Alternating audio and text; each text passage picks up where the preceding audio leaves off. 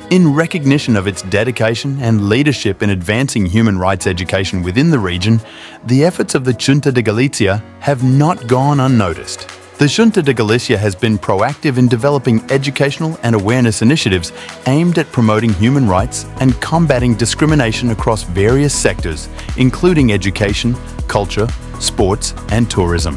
The implementation of equality policies, with a specific focus on promoting gender equality, stands as a testament to its commitment.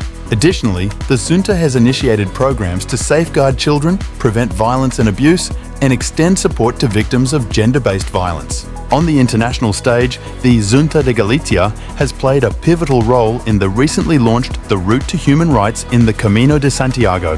This initiative has seen active participation from 9 of its municipalities, as well as involvement from schools, businesses, institutions, and private entities in the region.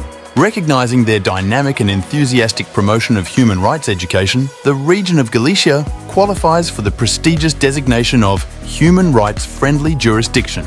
Today we present the Human Rights Friendly Award to the Xunta de Galicia.